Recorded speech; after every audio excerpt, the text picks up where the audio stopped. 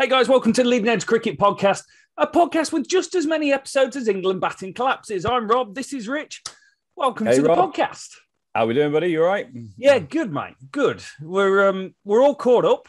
We're all shook up. And I don't think any of us are actually surprised about what's gone on the fifth day. No, but wasn't it great to actually have a fifth day instead of like what happened in the first test? First test, as we know when we spoke last time, was gearing up to be an incredible finish, wasn't it? England were going to skittle out India.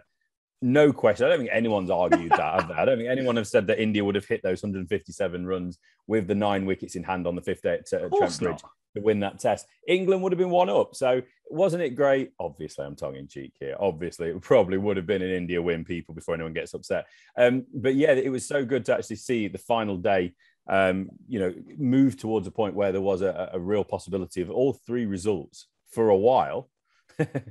And then a couple of blokes decided to have a little swing, didn't they?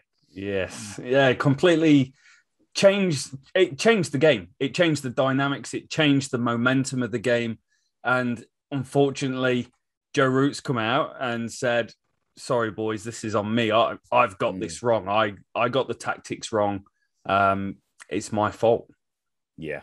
I think that's really good of him as a captain to do that. And it's always right to lead from the front. You take your successes, but you also have to accept your defeats, don't you? And that's good of him to do that. So it was disappointing. I mean, India, let's get around it first. India won by 151 runs, skittled England for just 120 in the fourth innings. Just 9 overs left in the day. That's the frustration, isn't it? So close. When you think about people gritting it out a little bit, just to hang around if one or two batsmen or 3 or 4 batsmen just took another 2 or 3 overs each. Yeah, it's a draw, isn't it? Whether it would have been a deserved draw, I don't know. India were I'd say the better team in this Test match. Yes. But it was a tough one to watch as an England fan. I think we're going to get into all the bits and bobs, all the niggles, all the nicks, all the nonsense. But yeah, the key really, wasn't it, on that fifth day, in the fourth innings, was that partnership we've just hinted about was between Mohammad Shami and Jasprit Bumrah. Now, as we started the fifth day, let's just get into that first. It was the lead of 154. You're thinking, if anyone's going to put a score on and get up to 298 and declare, then it's going to be Rishabh Pant, wasn't it? Absolutely, 100% it's going to be Rishabh Pant. Well, no, he was gone pretty early. 167 lead, 3 wickets remaining. You're into Sharma, Shami, Bumrah and Siraj. Well, Siraj didn't even have to take his pads to the crease. He was got pad rash, sat on the balcony. Sharma goes again in that first half hour. England are well on top. You're thinking England are going to be chasing less than 200. It's an England win, surely. Yeah. And then we start tipping over into the early 200s. Bumrah comes in. It's a short ball barrage, isn't it? Mark Wood had a bit of an issue with his shoulder from the previous evening. He came in and bowled absolute gas. Obviously, he was struggling, but he was still bowling really well. Now, before we get too far into this, let's just quickly cover this area, because this is where a lot of where the game changed, isn't it? Shami, a sensational 56 not out of 70 balls. Yeah. Incredible. Brought up his 50 with a 6 as well. Perfection, boy. Perfection. And Bumrah, 34 of 64 balls not out as well. So that meant that they did declare 298 for Does Bumrah become an all-rounder now? He's gone from averaging 3 to going top score. Is he on the all-rounder charts? No, absolutely not. Absolutely not. Shami batted well. Bumrah was gutsy, gritty, tough, stubborn, all those things, and he had a fair shout of luck as well, didn't he? Yep. He was getting some edges. He found the rope 3 times, 3 boundaries on his way to his 34. It's all about different opinions now, isn't it? I thought when Bumrah first came out, I thought England had every right to go after him. Yes. Now we don't know hear what's being said, and we don't know what was being said in the first test. We know, and we spoke about, we weren't particularly happy with the likes of Robinson leaving a shoulder on somebody. And obviously, it was all bubbling over in the first test. Yeah. But in this, what happened with Bumrah bowling short ball after short ball at England's number 11, Jimmy Anderson, I thought was ordinary at best. So England had every chance and every right to go after him. But how long do you want to do it for, boys? Like you said a minute ago, Rob, you've got the top 6 or 7 out with good deliveries a lot of the time. Just bowl these guys out. The way to win the battle is just to tell them, wave as they're walking off the field. Yeah. And you can push them back. You can bowl the short ball to push them back as part of a plan. You can't just keep going to the well over and over again against 9 and 10 in the order. It's irresponsible cricket and irresponsible captaincy from the man that's setting the fields and asking his bowlers to go and execute on this plan. And like we said, fair play to him coming out going, you know what, I got this wrong, boys. But I'm going to put a different swing on this, and we've not spoken about this offline, is I think this is a stroke of genius from the Indian team. I really do. They like playing on the edge, and they like playing with niggle, and they know that they need to do something to bait England to play the type of game plan that they want them to play. Because they know facing Jimmy Anderson in England or Stuart Broad, I know he's not playing in this test, in England is an astronomical task. And it's why they've failed so many times in England. Make them do something different. Target Jimmy Anderson. I don't know if this is what they've done, but if it is, it's a stroke of genius. Target Jimmy Anderson. You've got the England backs up. You're making them play a different game to how they want to play based on emotion rather than just really consolidated intelligence on the pitch. And if that's the Indian plan, it's absolutely brilliant because it's worked to a T, and England's fallen for it. Yeah, absolutely. And when you look at Jimmy Anderson's figures in the second innings after his 5 for in the first innings, none for 53. We don't often see, especially in the second innings of a game, Jimmy Anderson wicketless. So that does tell you. And I don't disagree with you. This Indian team led by Kohli seems to like a scrap. He likes to get into a fight. Absolutely. And I've got no problem with that. Like I said, we don't know what's being said. This series is seriously at risk of boiling over. Yeah. And someone's going to get into some proper bother, aren't they? We've spoke about Siraj, we spoke about Robinson. Butler's always got something to say for himself, but every wicketkeeper in the world, just about, has got something to say for themselves. Correct. So there's always going to be that. Bowlers are always going to have a word. Yeah. We've all done it. Everybody likes to have a little word at the batsman. If you're on top, you'll have a word. Or you'll have a little grin or whatever. Yeah. And if they're coming after you, you're definitely going to have a word. So it is what it is. But it's like, it does seem like it is playing into India's hands a little bit, doesn't it? England lost their heads a little bit. The counter-attack came, and then England just had no response. And when you're 2 down, I'm not going to jump into the batting just yet, but when you're 2 down for nothing, then what are you going to do? India are on top. How many games of cricket have you played when you just need to make a good start? As soon as you let the fielding team and the bowling team into an innings, they're away, aren't they? Yes. They're away. The noise is there. The tails are up, and you're up against it for the rest of the innings. It's all about that top of the order, and we've spoken about it time and time again. And if we can't produce a top order, the guys that are in there, if they can't even hang around, then I have no point to make of why they should be there. But yeah, it was all about the Shami and Bumrah partnership, wasn't it? Like I say, they did declare. It made no sense to me whatsoever why they came out after lunch. They came out after lunch, hardly scored a run, took 10 minutes while Mohammad Shami replaced his thigh pad, and then they lost another 2 overs for a change of innings. It made no sense. So England were set 272 in 60 overs. If it had been 272-ish in 64 overs, I don't think England would have set themselves to go for it. It's all irrelevant. Yeah. But Kohli, the genius, in my opinion, should have declared earlier. I think there was enjoying Shami and Bumrah that much that he probably lost track a little bit. Do you think it's a psychological edge to that? Let's take England back out there like it's almost just going to be a walk down the road for it. Yeah. And then go, sorry, openers, you've had 10 minutes. You need to now go put your pads on quickly and come out and bat. Yes, absolutely. And this is the thing. I don't disagree with any of that. But if he wanted England, forget about how England battered. But if he wanted England to come out and go for it and set a score that they might actually go for, then it might well have been sensible to have declared 20 minutes before lunch. Yeah. And made them rush off the field and then have to survive 10 minutes or 2 or 3 overs before lunch. He probably preferred the set, like you've just said, he probably preferred the idea of, let's force those openers out again, get them back out to the crease again. Then they have to dash off, then they have to paddle. Don't disagree with any of it. But if England had battered out for a draw, a relatively comfortable draw, we would have been all saying, well, what did he expect? This England team had no interest. They didn't have an interest in 75 overs chasing 273. They were never going to try and chase 272 in 60 overs. But that's by the by.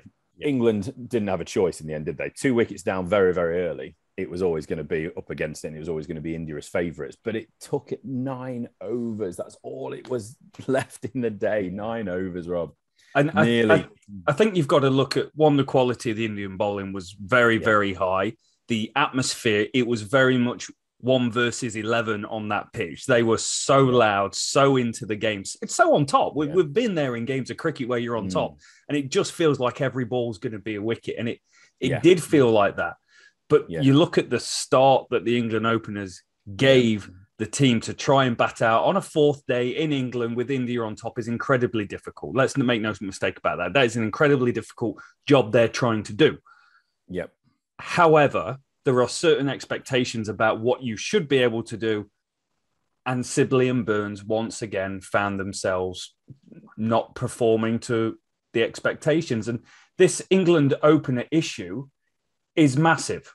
And the reason I say that is if we look at opening batsmen across Test match cricket since the start of 2018 in the last 3 years, other than Bangladesh and West Indies, Zimbabwe and Ireland, England have the worst average of openers in Test cricket. And India average over 40. England are below 30, only 2 above Bangladesh. There's a huge problem. But even if you go back to 2016, Rich, and we're going there was only averaging 35 years ago. So it's an ongoing issue. And you could turn around and say, oh, well, it's because we play half the games in England. Yeah, we do. But we average the same in England as we do overseas. We average 30 at home and 29 away. India and New Zealand come over here. They average over 40 with their openers. Yeah, I keep hearing at the moment about when England's selectors are looking at players. Is it a low weighted average? They're actually looking at, say Rory Burns and Sibley are averaging 30-ish. Yeah. They're using a weighted average or something. So, because a lot of the games are in England. So they're giving a little bit of credit. So it's so difficult in England that they're adding a bit on by the sounds of it.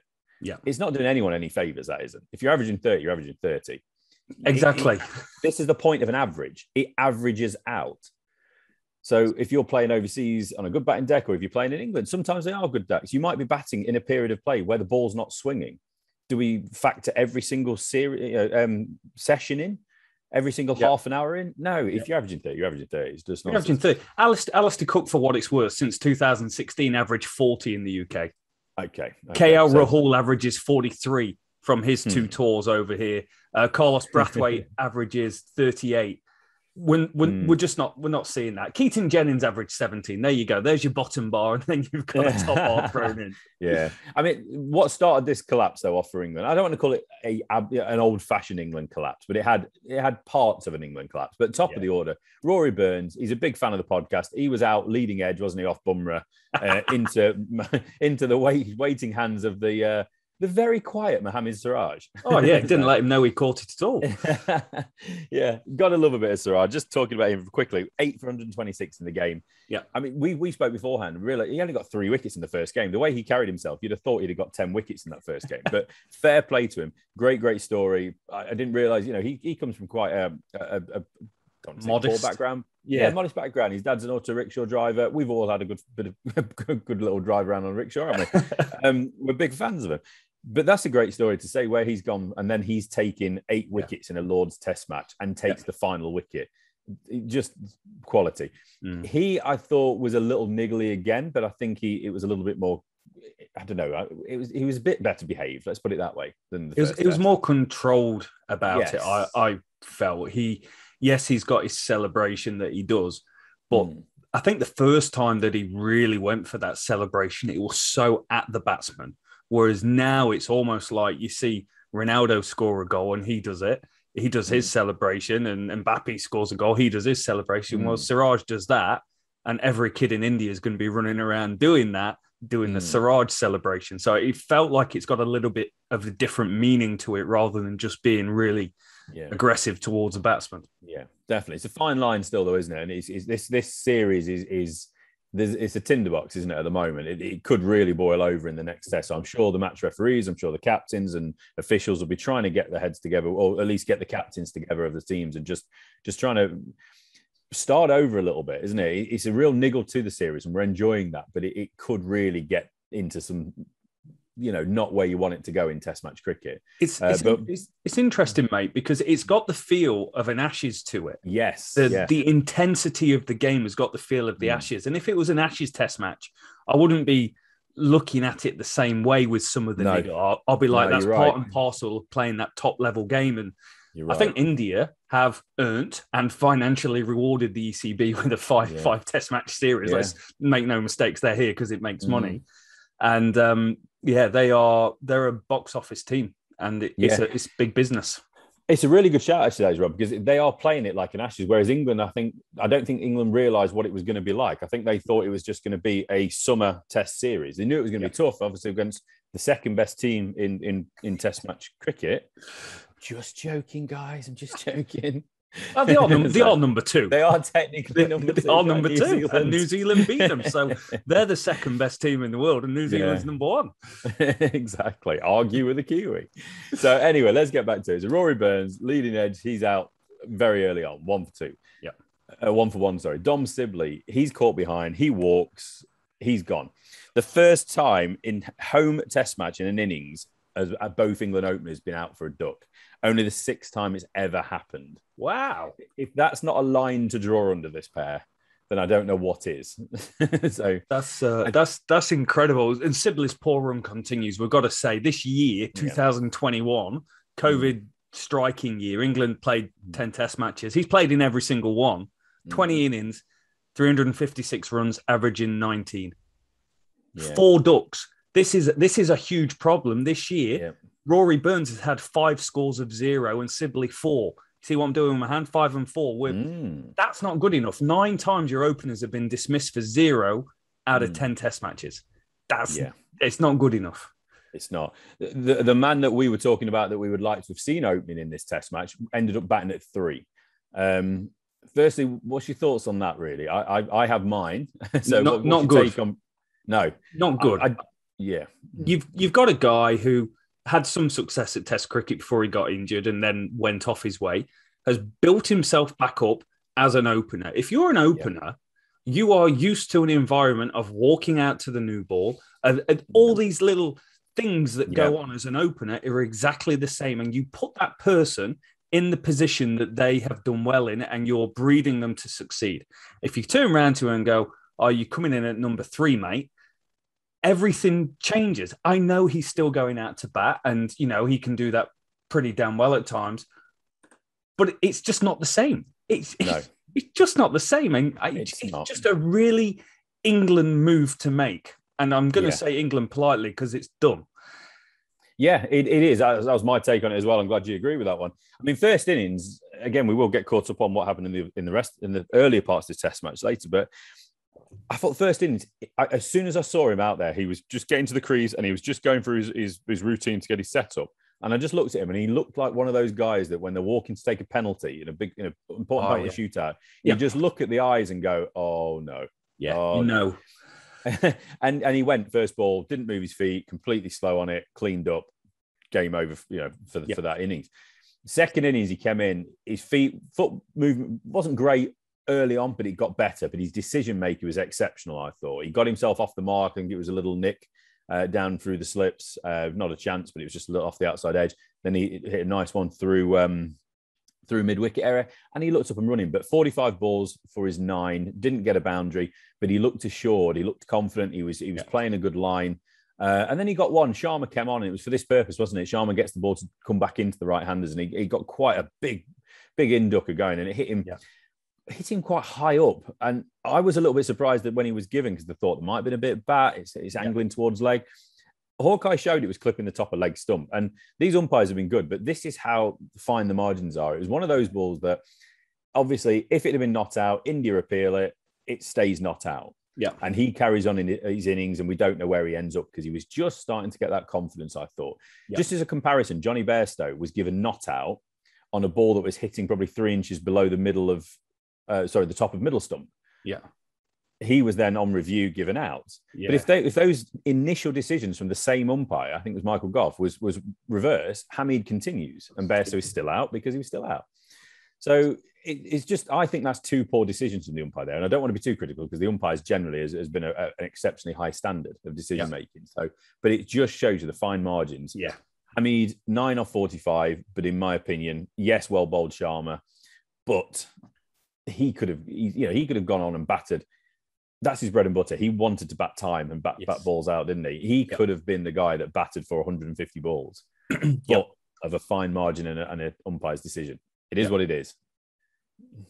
Yeah, fine margins in the game, mate. It always is. I get my back up a little bit about umpire's call when it does the reviews, because it's either, if the umpire gives it out, well, it's out. It's umpire's call. Or if the umpire gives it's not out, it could be the exact same delivery, and it's not out.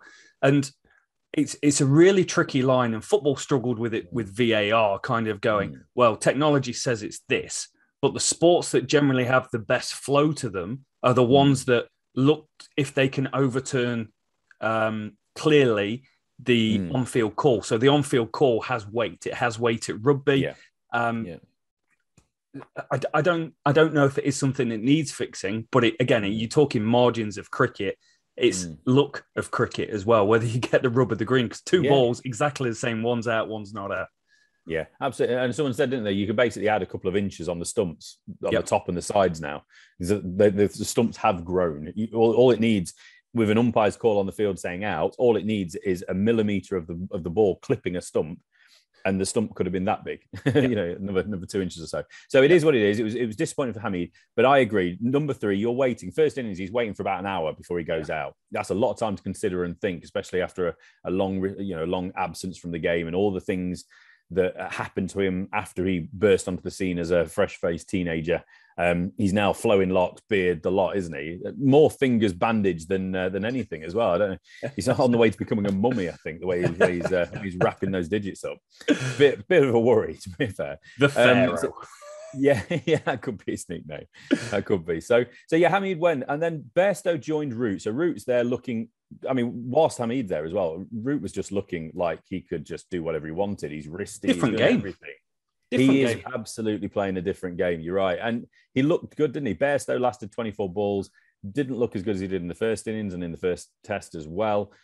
He got himself out. Sharma got him as well. I think it was just on the stroke of lunch, wasn't it? That one, just before lunch. So Butler was joining Root after lunch. And then just after lunch, Root goes for 33 off 60. And that's England down to 67 for 5. There's no way back at that point, is there? It's a simple fact with this batting lineup. You hope that. But England have done it before. And I think that's where hope is the thing that kills you sometimes, because we've seen England get our holes. Panesar and Anderson at Cardiff that time were renowned for... Leach. Leach as well.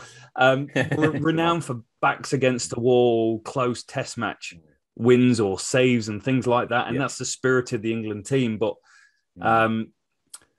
I sometimes feel personnel that's on show has a little bit to do with that. And Moeen Ali is a great player. Josh Butler's a great player, great cricketers.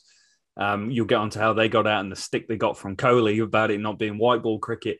But no matter how well Josh Butler did batting his 96 balls, it's not bread and butter Josh Butler situation to be able to just keep going and going and going. He's done as well as he can and better than I think a lot of fans of England would give him credit. But you're asking Moeen and Josh Butler to play different games, completely different games to what they've played, and with no preparation of being in this environment other than trying to smack sixes, trying to win a game. It's hard. Yeah. It's a hard position you put your players in. It is a tough one. I want to get onto Butler in a minute because there's a real direct comparison, isn't there, with Rishabh Pant, the way he's been given freedom to express himself, to play how he wants. He's dancing down the track, second ball, no matter what's just happened behind him. He's doing what he wants. Butler is exactly what he's just always caught. He looks like he's slightly got one hand tied behind his back with how he wants to play. Yeah. There's an argument maybe to free him up a little bit, but let's get on to him in a sec. So Moeen Ali, he was the next man after that little collapse. 13. He got 27 in the first innings. I think he took 3 wickets in the game. Yeah, I thought he had bowled pretty well. Yeah, nice to see him back, I think. And I think England missed a trick by not including him in the first game, in the first test. And then Sam Curran, He's in the team. He's a promising young bowler. Yeah, we've spoken about this. He's got something about him. He's got a niggle. He's got that something that we often talk about in a Test match cricketer. I don't know what he needs to do to become an absolute nail-on Test cricketer. In my opinion, there's two things. He needs to go away and do a Chris Woakes and add 5 or 6 mile an hour on his bowling consistently. Yeah. He's got the left arm angle. He's got all those other X factors that we're talking about. Or he needs to go and become a Ben Stokes-esque batsman. I'm not saying Ben Stokes, but have the ability to bat at 6. And I think that's fair, mate. Yeah, and just to kind of get it out there, he got a king pair, which means first ball in the first innings, he's gone. First ball in the second innings, he's gone. That does not happen very often. Hamid was on a king pair, but he got himself off one, obviously. But yeah, unfortunate for Sam Curran. A tough Test match for him. I think you've got to look, again, I'm talking preparation and environment. The guy's a white ball, not superstar, but regular around franchise cricket around the world. And that's become his bread and butter, mate. So 4 wickets at an average of 71 this year in Test match cricket. And if you look at England bowlers across the last 3 years, you're talking Broad, Anderson, Stokes, Woakes, Archer, Wood, Robinson now, and Curran. Curran's bowling average of 38 is by far the worst over the last 3 years out of all those bowlers. England like him because he adds runs down the order. If he doesn't add that to the team, what are you doing? I think they've tried to replace Ben Stokes by going with the Curran selection and going with Moeen Ali. And I think you need to be either one or the other. With a batting lineup this fragile, do you play a genuine batsman, or do you go with Jack Leach, who I still don't know how Jack Leach doesn't get a good rub of the green in this England squad, mate. He's brilliant. Most wickets this year, 28 wickets at an average of 31, mate. It's batting. I think it's batting. England have got such an obsession with the batting. And look, I mean, you just look at the England batting card at the minute. Nobody apart from Root is where they should be. Yeah. Really. I mean, Bairstow, you could argue, is at 5, but Bairstow is coming back into the team to try and re-establish himself. That he does not have a position of his own at the moment. There is literally just Root in that top 6, 7, if you like, with Ali there. So they're so obsessed about this batting lineup. They've just completely scrambled, in my opinion. And that's why they're constantly looking at which bowler can bat. Robinson has bowled really well in this series so far. Yeah. He offers a threat. He's another one. He probably just needs a couple of mile an hour on it, but he's so metronomical. He's so economical. But he can bat. He's not shown it yet, but he can bat. I'm surprised Overton's not in as well, because he can bat as well. But they're trying to paper over these cracks, aren't they? And it's not working. Curran, I really like him. I mean, he got the wicket of Kohli. From an England perspective, that's probably the moment of the Test match, other than Joe Root obviously getting to 100. It was a brilliant moment, sprinting off the little, I forget the England player he's modelled his hair after now. Phil Foden-esque. Oh, it's Phil Foden. Breaking a goal, wasn't it? Great moment, but it's a really tough Test match for him. And that's only 1 wicket in the 2 Test matches so far for him as well. So a conversation needs to be had. Really like Sam Curran as a cricketer, but we need to understand what he's going to be in this England team. At the moment, he's just in there as it's a bit like Don Best, no disrespect to him, but Best got in the team because he can bat and he's not a bad spinner. Yeah. Curran's in the team because he can bat and he's not a bad bowler and he offers a left arm. So, that's not to underplay him. He's a talented cricketer in there. And I think one for the future, he will be a key player in all formats of England down the road. But at the moment, I just don't see what he's quite doing. But it must be said, we're without Broad, Jofra Archer and Chris Woakes at the moment. If this England top 6 was half decent, Sam Curran would be a great addition into this team because his batting, he would be able to play with more confidence. Yeah. And if you had Stokes as a 4th seamer as well. Yeah. He's not good enough in the role that he's in as a bowler. If you take him just as a bowler, yes, there are better bowlers. And for me, I would be playing Overton, who has apparently been one of the best bowlers in county cricket for the last 2-3 years, week in, week out. Yeah. Well, that's why Robinson's got to go. Robinson has done it consistently over the last few years at county cricket. He's got his opportunity. Overton has pretty much done the same. So it will be interesting to see what changes, if any, they do make going into the 3rd Test. Butler and Robinson, it seems like they're the 2 that India have really decided to go and pick a fight with. Yeah. Now, I'm sure an Indian cricket fan would say that it's Butler and Robinson that have decided to pick a fight with India. Doesn't matter.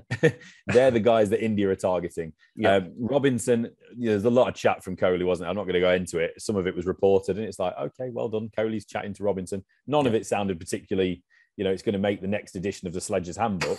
But it did its job. Robinson, he lasted for an hour, 35 balls for his 9 before Bumrah trapped him in front. It didn't last long after that. Wood only faced a ball. He was not out. He can say what a great job he could have done. He was on for 100. Apparently.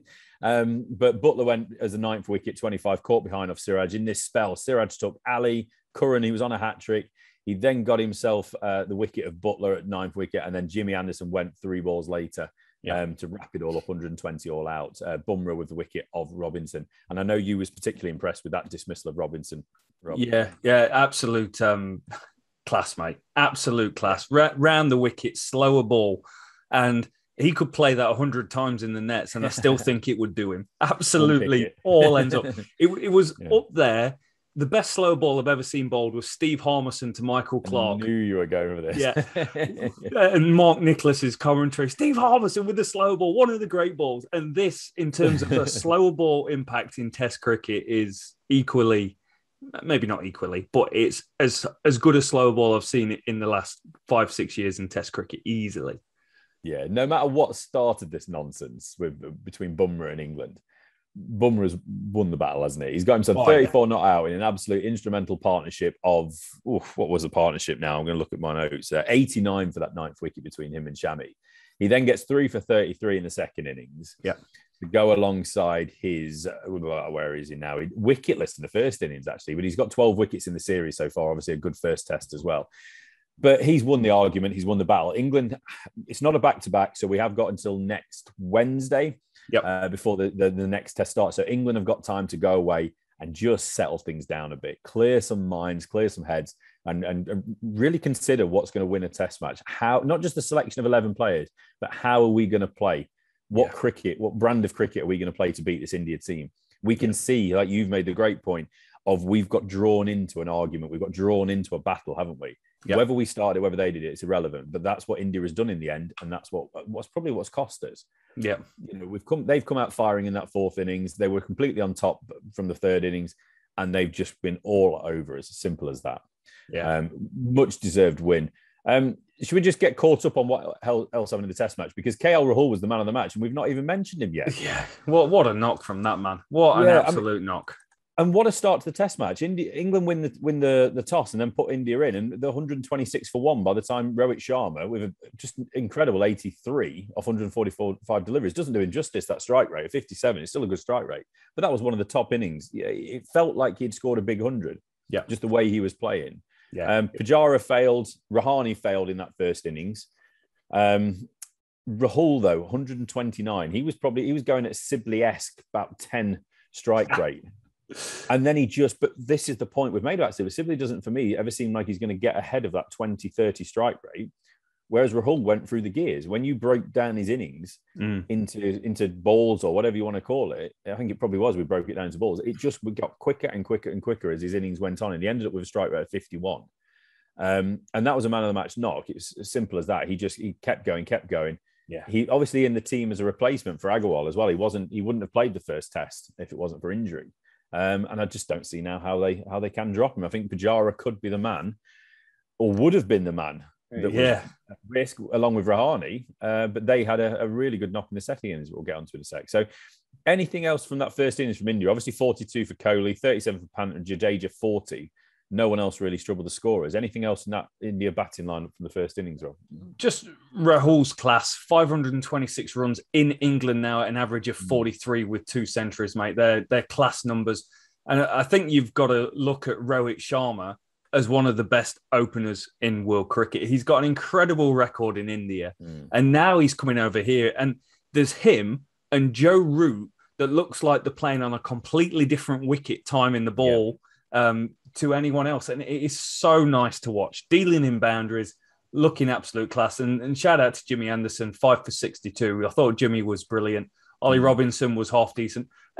He went at 2.21 economy rate.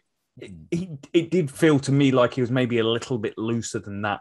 But on the whole, he's got great control, and he always, to me, feels like he's got the potential to break a partnership, to pick up a wicket, because he's always nagging around that top of off stump, nipping the ball both ways. It's quite hard to bat against, and it's coming from such a big height. And one of the things I really like is he's never bowling from the same spot. He's always varying where he is on the crease and where his release point is. Just a really talented bowler, and just a good addition, a really, really good addition to this team. Yeah, and he's come through at the right time, hasn't he? In a lot of ways, obviously missing Broad for the rest of this series. That's a huge hole in that England bowling lineup. So it's good that Robinson is stepping up, and he's not just giving you wickets, but he is giving you control with that economy rate as well, and bowling long spells, which is what you need as a captain, isn't it? Sometimes, especially when other players, again, no disrespect to Sam Curran, he's gone at a 3.27. Mark Wood went to 3.76. Obviously, he's in the team for a certain reason, so he will sometimes go for more runs per over than you'd want him to. But that's what's going to happen with quick bowlers occasionally. It's a difficult one. Wood looks like he's struggling. He obviously got that shoulder issue. Yeah. Obviously, we've got a week off, haven't we? But it will be interesting to see the makeup of this bowling attack. They called up Saqib Mahmood. You've got Overton in the squad, but the squad was only picked for the first 2 Test matches. So I would assume they will then go away and pick a Test squad for the final 3, because I think they probably are back to back after this. They are. They go back to back. Final Test on the 10th of September. Crikey! I'll be scraping the ice off the windscreen in the morning for that one, Rob. That's a bit. It's a bit rough. I think they'll make changes for that, and we'll probably touch on that at the end. Yes. Who we think they'll bring in. Definitely. So just because there's players in the squad at the minute does not mean that that's going to be players that are going to play necessarily in that. It's not safe. You've not got that safe. You can gamble, you can change it, but it's not safe. Yeah. So that's where we got up. So in England's first innings, okay. So Sibley's gone for 11. Siraj has got him. Flicked one up, didn't he? I really liked the fields. No, exactly. And I really liked the fields that India was setting. Kohli he had a couple of mid wickets in, and he had a very, very straight mid on. Yeah. One of those field positions where they're basically stood on the cut strip, aren't they? Yeah. So Sibley's fell into that trap. Obviously, we spoke about Hamid, really unfortunate. Let's just talk about the Burns and Sibley first on this one. So Sibley, 11 off 44. Burns, 49 off 136 deliveries. Yeah. Speak to me. Talk to me. What can we take from this first innings for England? Because we've obviously already spoke about both of them getting a duck. We've spoke about their poor records and the number of failures. Yeah. Burns scored 49. He looked okay. Yeah, he does look good, though. Burns has scored runs against Australia. He's got 100 against Australia. He's got 100 against New Zealand's world-class attack. He is quality. The problem is he's averaging 30. So he'll get a couple of tons. He's only got 1 ton, 150 this year, 5 ducks thrown into the mixer from 6 Test matches. It's the inconsistencies and real low scores that's the problem. When I saw Burns was going, I half expected him to go fairly big. I'm talking like 70 plus here. I'm not saying 200. But to me, Burns is an England opener. He is an international opener, regardless of his technique at the moment. There's no one else that's going to come in and do better. And overall, he's averaging 33, 34. And there's not much around that's averaging more than 33, 34. If we look at the teams, I'll correct that. Sri Lanka averaged 35, South Africa 36, New Zealand 36, Australia 37, India 40. That's since 2016 over the last 5 years. So he's below average for the majority of Test nations. But he can play against Australia, and I think he needs to go to Australia. And the fact there's no way in the world England are going to make wholesale changes. They're going to tinker. They don't like to make wholesale changes. They've already removed Crawley from the lineup. Yeah, they've removed Pope, Lawrence. It could be injury for Pope, but Pope we thought might play in the second Test, but he was on the morning of the game. He was let go and went to play for Surrey in the Royal London. Yeah, that was a strange one for me, in my opinion. But because I did honestly think Hamid would be an opener, and then you would need a number 3 somewhere. I think if you're looking at these two, don't want to get too far down this path, but if you're looking at these, Sibley must be the man, because they're only going to make one change, assuming they make a change at the opener. And if they don't make a change at the opener, they're just increasing the pressure on both of those openers and on your number 3 and what comes behind that. You're putting pressure on Root as well as a captain. that he, as a batsman, sorry, not just as a captain. So you have to make a change at the top of the order. Yes, there will be a different pressure that comes from that because it was somebody stepping into the side. Yeah. But you would assume that Hamid, yes, he's not had the best Test match anyone, would have wanted, expected from him, but he's got to open. It's simple as that. You've brought him in, you've given him one game. The first innings, I can almost write that one off. Yeah. First ball, he's just got one. He just wasn't there. And I think a lot of the reason for that and a lot of the fault lies with his selection at number 3. Yeah. He obviously has to take responsibility because he wasn't obviously ready at that moment. Yeah. But in the second innings, he showed me enough that he can be an opener. And I thought, like I say, he was a bit unfortunate. So he has to open. So you're probably looking at Sibley, aren't you, as the man? Gotta go. Really. 22 Test matches, mate. He averages 28.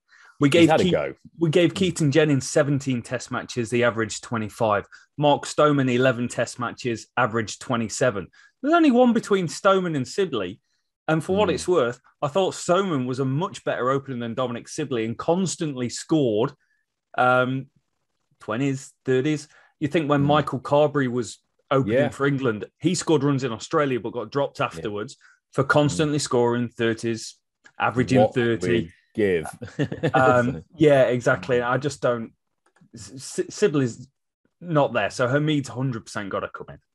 Yeah, absolutely. So Bairstow, obviously, after his 29 and 30, I think it was, or 27 and 30 in the first test, he got himself his half century on his return, 57. Butler, 23, 54 strike rate. Again, it's what we spoke about. He's a little bit in between, isn't he? He batted okay. I think he batted better in this test match. It looks like he's had a bit of time in the nets with the red ball. I know Ali, 27, the bowler's pretty much nothing, as we spoke about with Sam Curran as well, getting his his golden duck and his king pair. So before we get onto Root, what about anything from Bairstow, Butler, Ali? Bairstow looked good. First test match, he looked good. He had periods where he's so talented when he's in. The problem is, as a test match cricketer, he averages 30-ish, maybe up to 35. I've not got the numbers straight in front of me. And that's just going to be Johnny Bairstow. He's not in, he's 32 years old now, but he's not in all the test matches he's played, 76, he averages 33. He's not ever at that point had a peak that makes you go, this guy's got the ability to go to the next level, score 20 centuries for England, or be a constant middle order batter averaging 40 or blowing out series and averaging 60. He's never given me that. He's one of the most talented, best white ball players we've ever had. But as a test match cricketer, he's always just going to be, I don't want to use the term mediocre, but he's never going to be that next level up that allows him to be a world-class middle of the order batter for me. But now's the time, though. This is where we're going to find out. This is his opportunity. He's been in and out the test side. He's been in as a batsman. He's been in as a keeper. He's been in as an opener, as a number 3. There's probably not a spot in this lineup he's not batted for England. Yeah. So now is the time. He is arguably one of the most talented batsmen we've produced in a number of years. Whether or not the actual success that's come with it is consistent with that comment we just made, but he now has the opportunity to show that he is actually one of the best 5 batsmen at test level for England. Yeah. I think he'll get this opportunity. Whether he bats at 3, whether he bats at 5, I don't know. It'd be really interesting to see what happens at that number 3 position and the opener, and that will dictate, I think, where and who bats between Root and Butler. Do you go with Bairstow at 3? Just for the record, Bairstow since 2016 has batted at 3 14 times for England, innings-wise, 400 runs at an average of 30. Yeah, I don't think it's right, but I think, as we touched on in the last pod, mate, Nasser Hussain was saying he's a makeshift number 3. Now, you either go bold and you go, right, I've identified certain players that I think can not only play against India, but can also go to Australia. Yeah. A Dawid Malan, for example. I'm not just saying him, but I'm just using him as an example. And then you say, right, we're going to lock him in at 3. We've got Hamid's going to be back the rest of this series, opening with Burns. Yeah. And Root's at 4.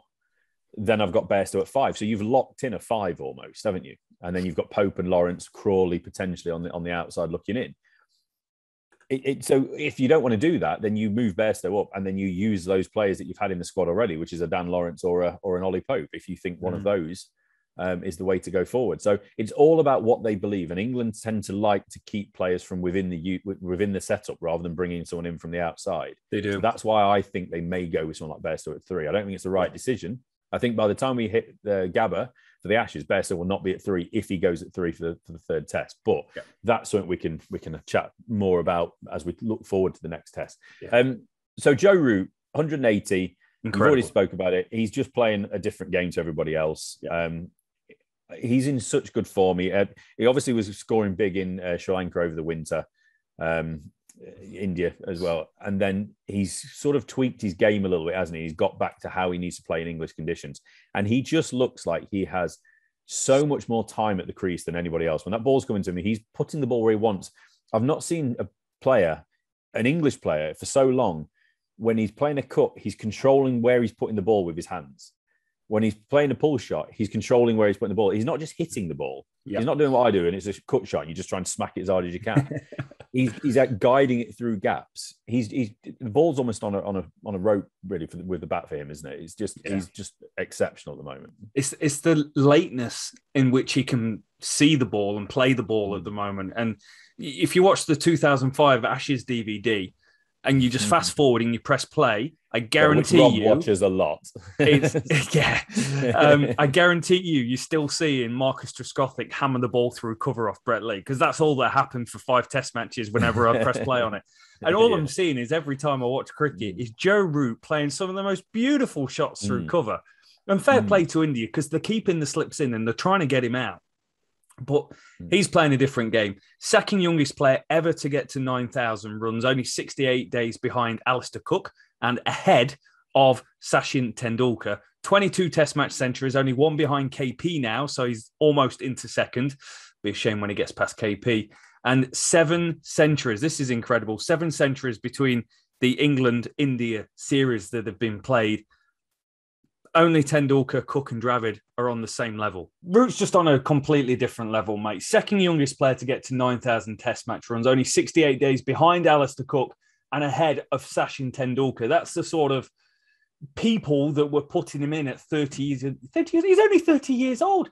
22 tons, only 1 behind KP, 11 behind Alistair Cook, and 7 tons in the England-India series all time. Level with Tendulkar, Dravid and Cook. That's the sort of company that he's keeping. And Rohit Sharma has had a fantastic year. Scored runs, 9 test matches, 690 runs, average of 46. Second most runs in international cricket. Joe Root has scored 1,277 runs at 67 and 5 centuries. He is playing a different game to anyone else on planet Earth at the moment. Yeah, there's some ridiculous stat, isn't it? It's the biggest gap pretty much ever between the highest scorer in a test side for England and the second highest scorer. Now, I should have done my research on this one, so apologies in advance, but I'm not sure if it's someone like Rory Burns is like the second highest scorer with 300 odd runs. He is. So Burns, I've got it straight in front of me. Burns, 363 runs. The save. 363 runs at an average of 30.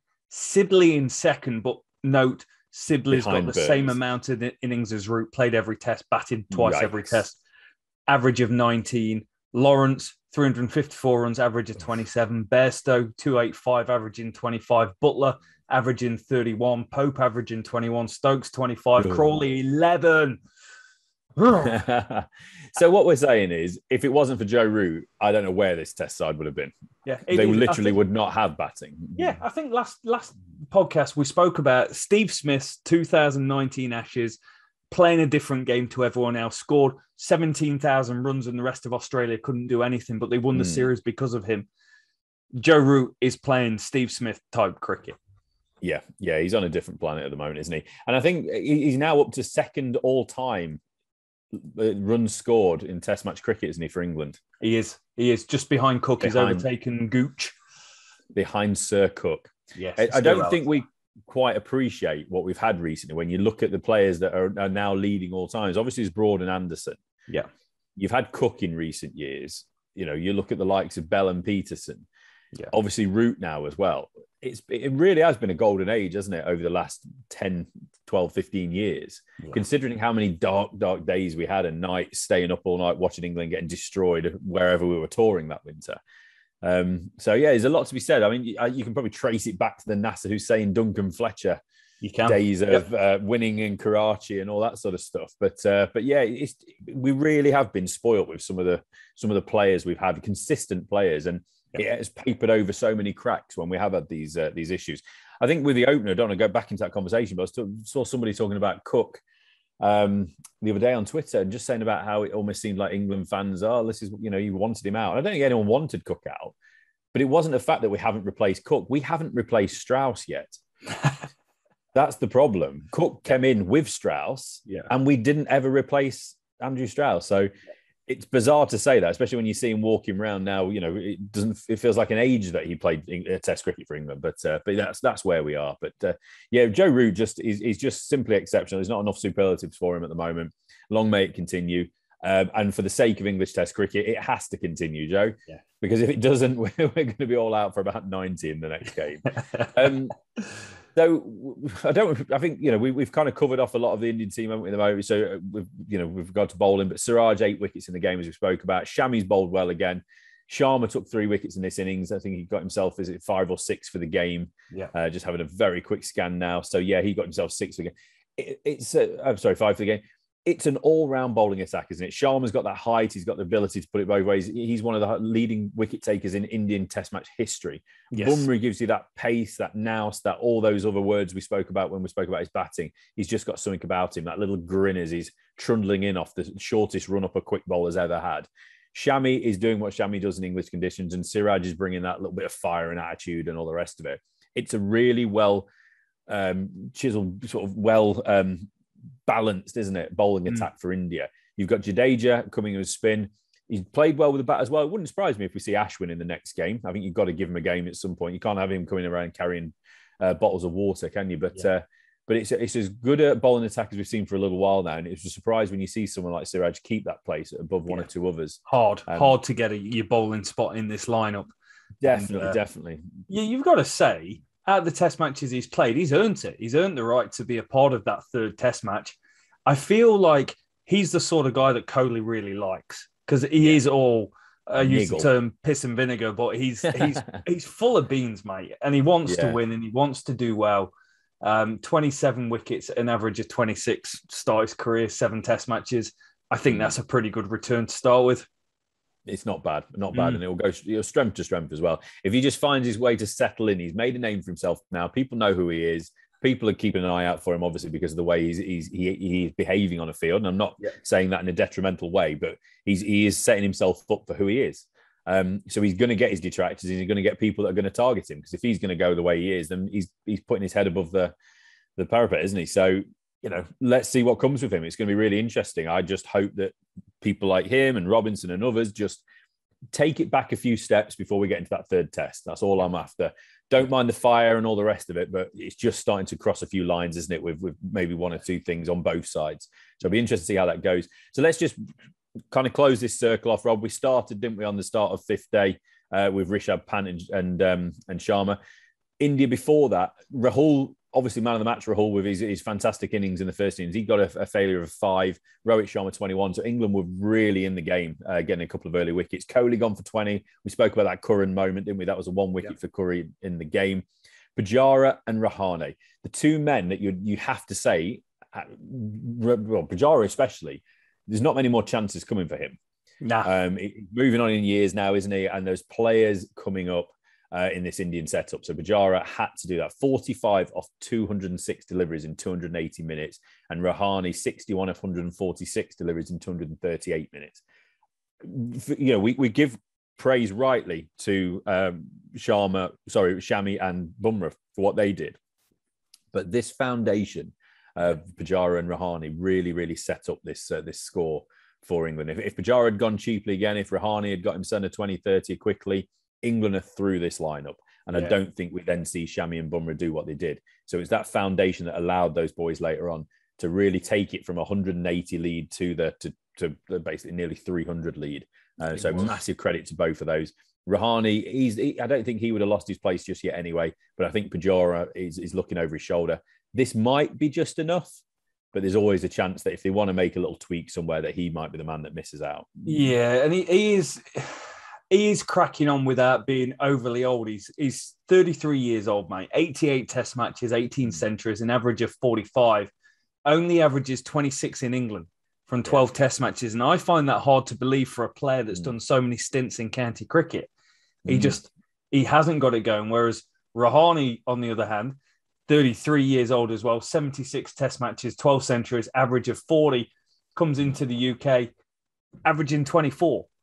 So this is two of their backs to the wall players in a difficult situation, coming up big when the team need it. And this is the time. This is the time where India really believe they're actually going to win cricket in England. And they are. They could be 2-0 up if it wasn't for the weather.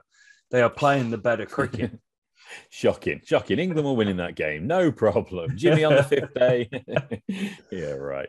And just like that, Virgin Media has cut Rich off and cut off the podcast late. But we are about an hour of the way through. We've covered the test match. We're all ready to go. We've got 3 test matches coming back to back to back. It's going to be absolutely huge. Can India finally go and win in the UK? And can England find a way to stop this Indian juggernaut rolling straight through them? They've got questions around the top order. We spoke about what we would like to do. Bring Hamid up to open. He's an opener. Bat him in the slot that he's not born and bred for, but there's a mentality that comes with an opener. He's got that. Let him go into that environment and shine. We need to find a number 3. Do you look at a David Malan? Do you look at a James Vince? Do you look at Tom Abel, who's been going under the radar in county cricket, scoring runs time and time again? Or do you go with the Johnny Bairstow, bring him up and bring Ollie Pope in down the order?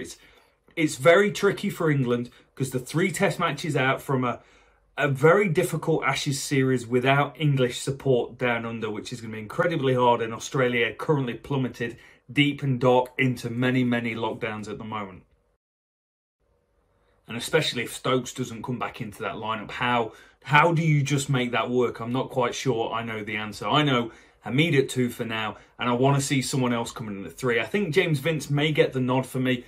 Did well down in Australia a few years back. Sort of character that could do well there again, getting back into this environment. Because England, they've put their chips down and they've gone Burns, Sibley and Crawley, 1, 2, 3, and invested time, and it's just gone wrong at the wrong time for them. So big gaps to go.